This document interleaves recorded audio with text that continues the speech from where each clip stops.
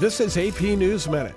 Adult film star Stormy Daniels says she had consensual sex with Donald Trump once, years before he was president.